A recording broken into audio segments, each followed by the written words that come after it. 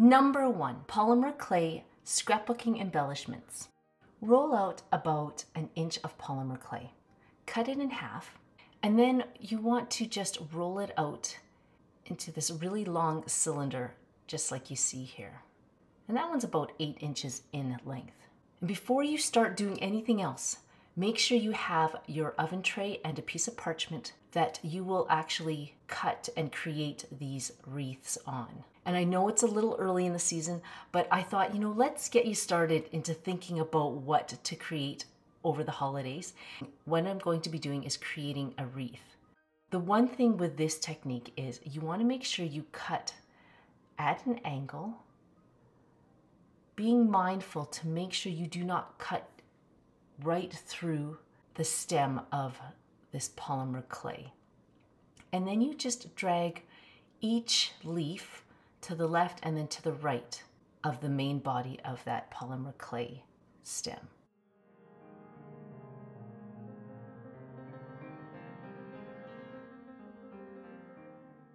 And then what I do is take one end and I just curl it around to meet one of the leaves. And then adjust it accordingly, and then you can just kind of push down on one of the leaves to set it into place. Now, is this a wreath? No. In this example, I actually cut the leaves a bit too long. But if you wanted more leaves on the wreath, then all you have to do is make shorter cuts. And then just leaving it on its own, it looks beautiful as a vine itself as well, that can be used in your crafting projects. So you don't necessarily have to turn this into a wreath.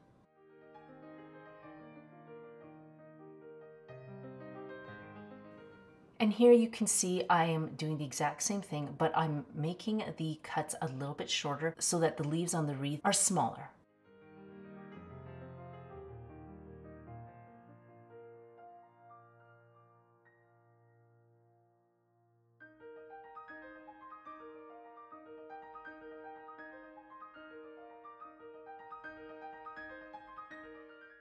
And then what you do is you pop it in the oven for 15 to 30 minutes at 275 degrees Fahrenheit. Once it's come out of the oven, I finish it off with glossy accents or Sculpey glaze to give it that really nice sheen. And then use it wherever you like in your crafting. Number 2, using mixed media in your scrapbook journals. Here I'm going to be using a DIY journal that I created, and I'm going to be placing some element of mixed media in this journal. I really love this journal because it allows you to add and subtract pages from the journal. So if you screw up while you're journaling or adding mixed media to it, you can always scrap that piece of your journal and redo that page. So if you're interested in this project, I'll put a link to that in the description box below. But for now, I just want to show you how I use mixed media in my journals. Now, over the past couple of years, I have grown accustomed to using embossing glaze in my journaling. And the reason why I love embossing glaze is that you can actually add it after. So the first thing you have to do is grab your stamps and use embossing ink on it. Stamp the page with the embossing ink. And then add your embossing glaze. And then using a heating tool, go ahead and set the embossing glaze in place. And I love this embossing glaze for 2 reasons. Number 1, it just adds dimension to the page. 2, it has a little bit of shimmer on it and glossiness. And 3, it's translucent or transparent, meaning that anything underneath shows through. So if you've been journaling all over your book and you're like, you know what, I want to add something that makes this page pop, or you just want to flex that creative muscle without it covering up the text, this is by far one of the best mixed mediums to use in your scrapbook journals.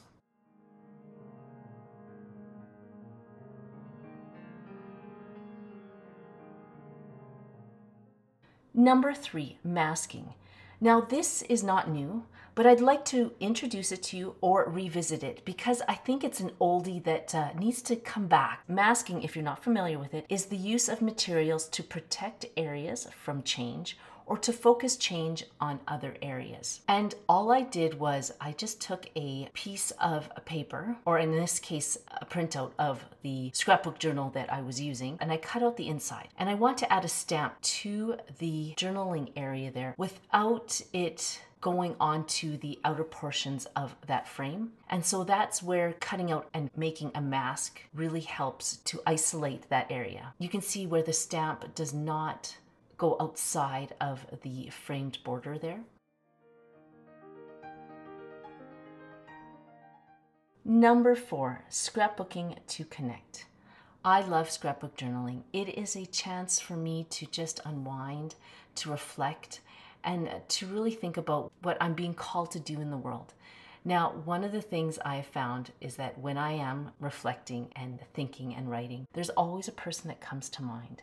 And this is where scrapbooking to connect comes from. It's not just sending a text, it's actually being intentional about sitting down and writing a thoughtful card to a friend or to someone you know and being an encouragement and a light to that person. So what I love to do is, alongside of the DIY scrapbook journals I create, I love to create postcards or cards that match the scrapbook journals.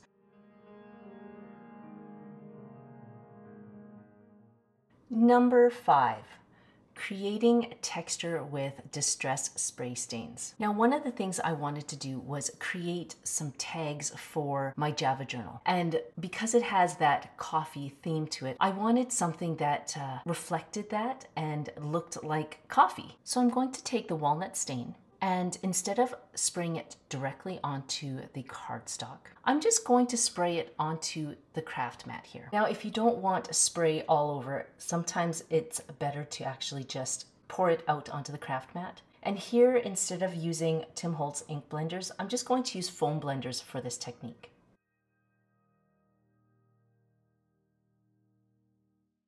And then all you have to do is just apply it to your cardstock. And I love how you can layer these stains one on top of the other. And because it's a stain and this is just regular cardstock, it's not treated, by soaking the page, you can actually create texture in the page. The fibers of the actual cardstock start coming apart and it gives you that coffee look. And actually, you know, if you look even closer, it gives you that almost like a cowhide kind of appearance. So if you feel like you need some kind of outdoorsy texture, this one's actually pretty good. Just be ready because when you flip the tag over, it's going to be quite saturated, and so this color will actually bleed a little bit through. So make 2 tags and butt them up against each other, and it'll look amazing.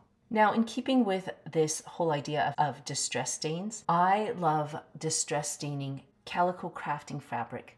I actually got this from Taperology, and their fabrics pair really well with their rub-on stickers. But here, before I treat it, I'm going to actually just fray the edges because I like that worn look.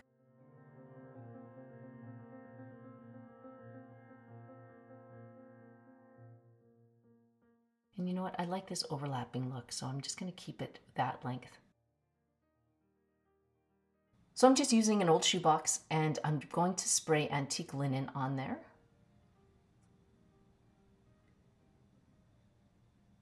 And then you just let it dry.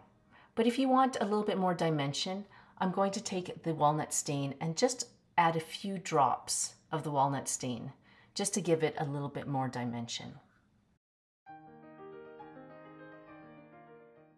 And you'll probably have to let it dry for a few hours before you can actually use it. What I love about this fabric is that you can stamp on it. And what I love to do is stamp a sentiment using VersaFine.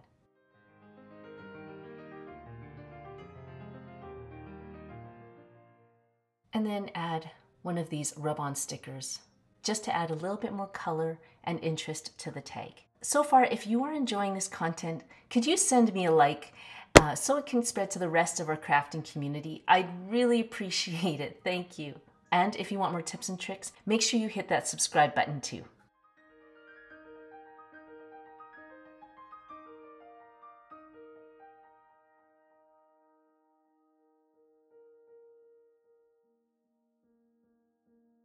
Number 8. Mixing distress glaze and texture paste. Is that even possible? Well, in this case, I'm going to show you a little trick that you might have seen or may not have seen, but this one's using distress glaze on top of texture paste. Here I took some VersaFine ink and I'm stamping this image onto just regular cardstock.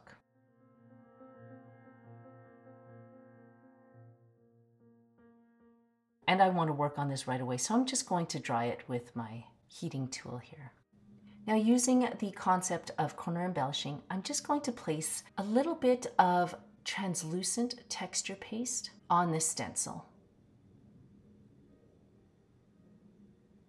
And if you're not familiar with corner embellishing, all that is just placing your embellishments on the corners of your pages so that it draws the eye inward to whatever focal point you want to accentuate.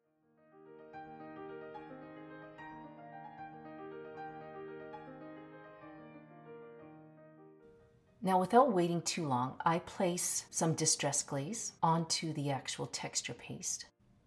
Now, you can do one of two things here. You can wait for the paste to dry and then heat the embossing glaze on top, or you can immediately dry the mixture from the bottom. And you can see what it does here. It actually causes a bubbling effect.